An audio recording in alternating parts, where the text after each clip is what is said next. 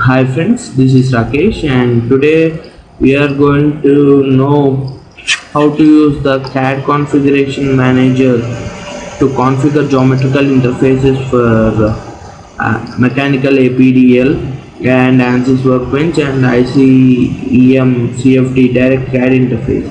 So CAD configuration is usually handled over when you are installing the Ansys software itself, but if you choose to skip those steps, now you can use the CAD configuration manager in order to create the direct CAD interfaces. So now can also run the CAD configuration manager as an administrative or a non-administrative user also. And now we are going to see how to install different CAD interfaces using CAD configuration manager. So for this example I have chosen SolidWorks. Here I have not configured a direct workbench interface during the Ansys installation, so there is no Ansys tab present over in the SolidWorks. Now I will be using CAD configuration manager in order to configure a workbench direct interface. For that I will be going into the start menu and going to all programs and going into the Ansys folder and then going into the Ansys utilities folder, and there I will be clicking on the CAD configuration manager.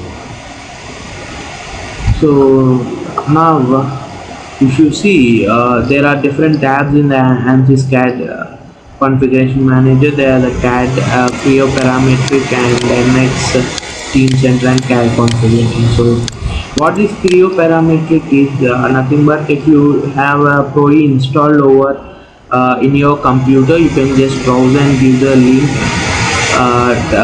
to the folder where it is installed, so that there is a configuration done between Pro and Ansys.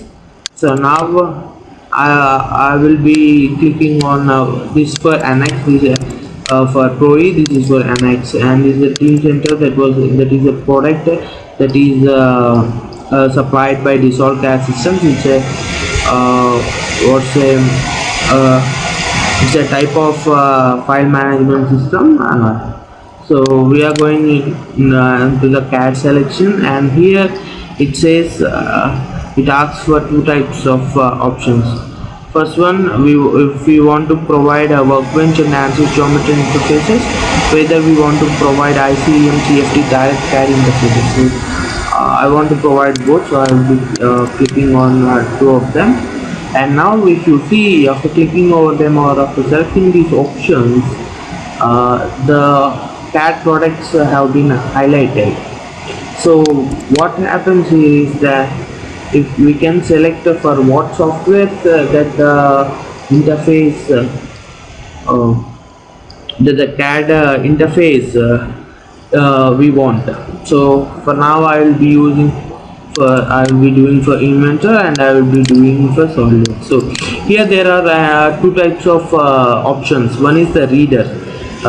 If you select the reader option, Ansys will install a reader file which reads the Inventor native files, but the reading and importing the native Inventor files without any installation of the Inventor present on the computer. If you say it's to be a workbench associative interface, then the CAD Autodesk Inventor software should be present and should be installed right now while you are configuring for this software. So I have selected both SolidWorks and Inventor, and I have selected both associative interfaces. So I will be clicking on the next, and it comes into the CAD configuration tab, and now we will be clicking on configure select CAD interfaces, and then it shows that the configuration is in process. So what it says is that the workbench plugin failed. due to some registration error. So for this I will be clicking I will be just exiting on that cat configuration manager, and I will be closing this I will be going into the Ansys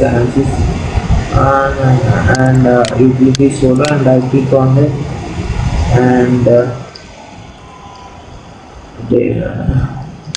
say run as administrator, and click on yes, and I will be selecting both inventor and the SolidWorks now, and I will be clicking on select and click on select configuration. So here it says the SolidWorks and Autodesk Inventor Workbench plugin has been configured successfully. So now I will be exiting it, and now we will open SolidWorks and see whether this Autodesk Ansys interface is present or not.